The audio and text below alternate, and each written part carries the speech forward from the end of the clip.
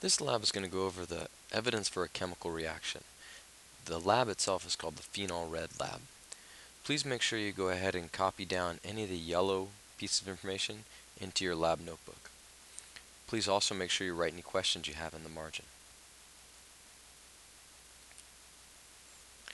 There are four clues to let you know a chemical reaction is taking place, and we'll discuss each of those clues shortly.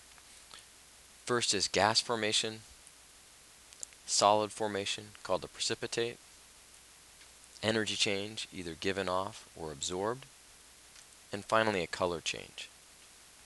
Go ahead and pause it and copy those four down, and then we'll talk about each of them. The first is gas formation. When you drop two alka-seltzer tablets like these in water and they start bubbling, that lets you know that a new gas is being produced. That's a piece of evidence that a chemical reaction is probably taking place.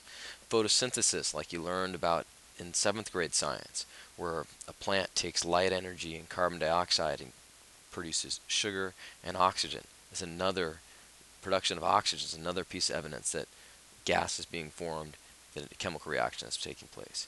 And when you burn things as well, carbon dioxide is giving off evidence. Precipitate is when you have two liquids that when you mix them together form a solid. So you can see in both of these examples you have clear liquids that once they're formed together are creating solids. If you were to let these sit for a while, the solids would actually settle out along the bottom, and you could very clearly see that you have formed a precipitate.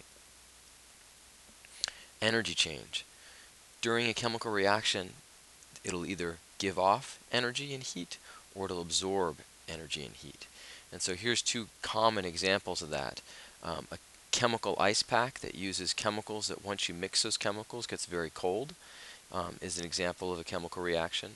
Hand warmers that you might use in a really cold climate, like when Mr. Nesser was living in Alaska, or when you go snowboarding to keep your hands or your feet warm, are an example of chemical reactions that give off heat and release energy. Again, energy change is a piece of evidence that a chemical reaction is taking place. Finally, color change. So you can see with these leaves over time they change color from the green to a red to a brown. That's evidence that a chemical reaction is taking place. If you take jeans and you put bleach on them, you can see that the color in the jeans quite clearly changes. That's another evidence that a chemical reaction has taken place. The key thing that has happened in a chemical reaction is a new substance has been produced. So the four pieces of evidence let you know and help you determine whether that's happening or not. Two final examples: water ice melting to liquid water is not a chemical reaction because it's always water, it's just in a different form. Burning a match, however, takes the wood and creates carbon dioxide and many other substances. You're making new substances. That is a chemical reaction. The basic safety guidelines that you need for this lab are as follows.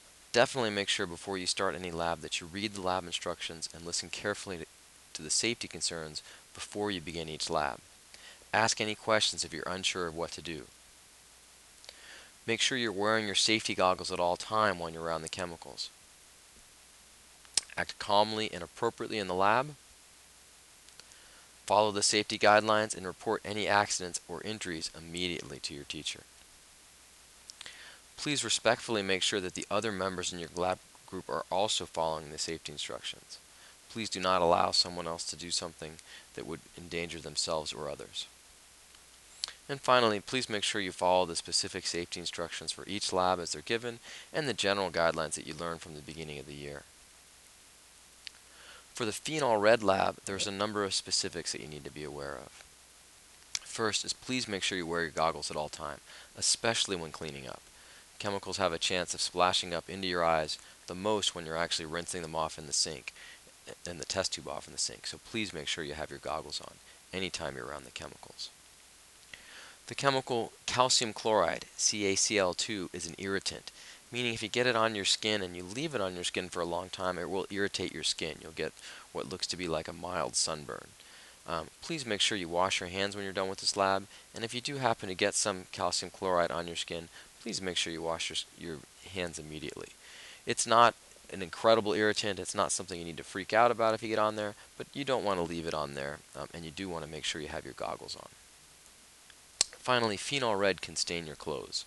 So be sure to wear your goggles and please keep it off your clothes. If it does get on your clothes, see your teacher so they can help you, see if they can't help you rinse it out. Please report any accidents immediately to your teacher, as always, and please make sure you ask any questions before starting the lab. Now we'll go ahead and get into the specifics of what you'll be doing in the lab. Alright, you'll notice in this lab you have a number of things in your bucket. First is calcium chloride.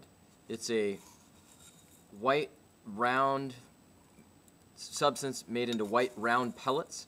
Remember, calcium chloride is an irritant, so if you get it on your skin you want to wash it off. It's not so strong an irritant that you have to freak out, but you do want to go ahead and wash it off, and definitely make sure you wash your hands when you're done.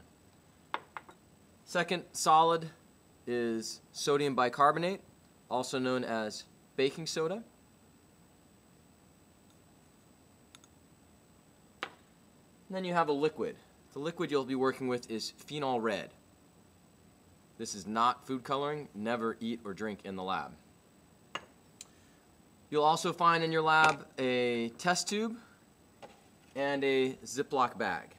What you'll need to do, as it says in the instructions, is go ahead and open up your Ziploc bag, take 1 level teaspoon of calcium chloride, 1 level teaspoon of the baking soda, sodium bicarbonate.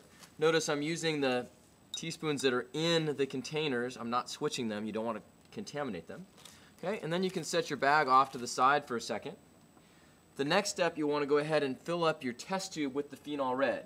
You'll notice that I'm doing this over the bucket so that if I have a spill, I can just rinse out the bucket. Pour it slowly so hopefully it doesn't spill, but if it does, just wash your hands. Now the key part of this lab is we don't want the reaction to start until we're all set. So what you want to do is you want to set the test tube inside, but do not allow it to spill, and go ahead and squish out the air. It helps if you have your lab partner help you, so that there's as little air in there as possible, and then seal up the bag with the test tube inside. At this point, you're ready to go ahead and do the lab. So to see what happens with this chemical reaction, just go ahead and tip the test tube over. You can shake the bag back and forth, and definitely observe. You should be looking for the signs of a chemical reaction. Go ahead and feel the bottom of the bag as well. When you are totally done, let your teacher know, and they will give you further instructions about how to clean up, but do make sure you leave your goggles on the entire time you're doing this lab. If you have any questions, be sure to ask your teacher.